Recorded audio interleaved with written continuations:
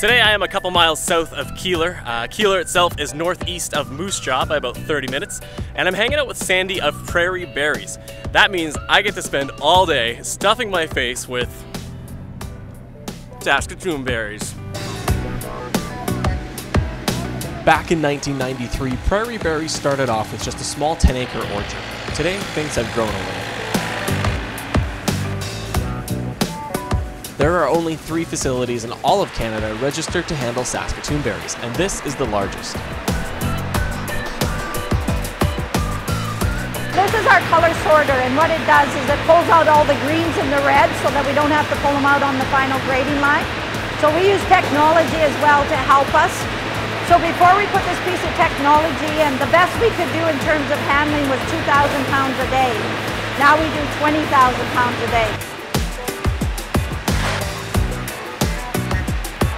But technology can only do so much.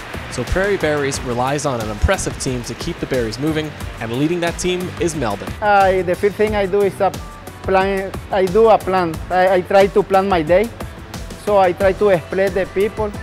So sometimes I need some people inside and some outside because we have to clean berries, we have to clean the orchard too.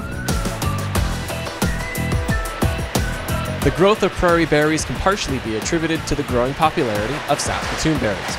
These tasty berries are considered a superfruit and contain higher levels of antioxidants than more common blueberries, strawberries, and raspberries. All right, here's your math moment for the day.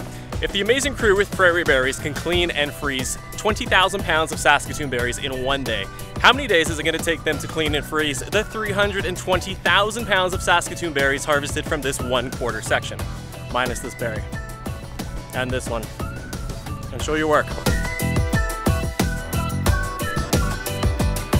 It's impressive to think just how far Prairie Berries has come, from the original 10-acre orchard to processing 20,000 pounds a day. If your taste buds are interested, you can grab some Prairie Berries goodness here at one of my favorite stores, the Saskatchewanderer Marketplace in Saskatoon.